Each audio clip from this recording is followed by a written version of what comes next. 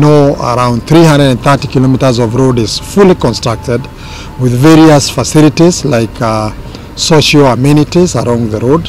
We have schools that have also been approved under this specific project, hospitals. We also have support on the market for cattle for this community. We have bridges that are challenged then but now have been resolved.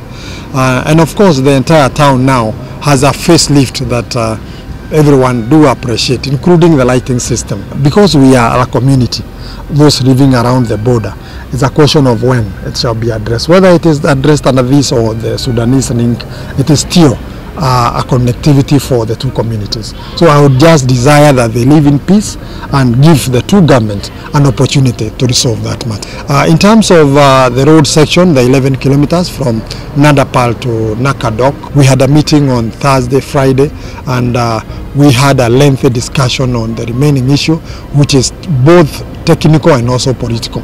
And we are still in discussions because our proposal was to do our road up to the Nakadok. But I appreciate there is 11 kilometers which have got some challenges, especially on security, and that has been held. So we are still in discussions on how to conclude our 11 kilometers.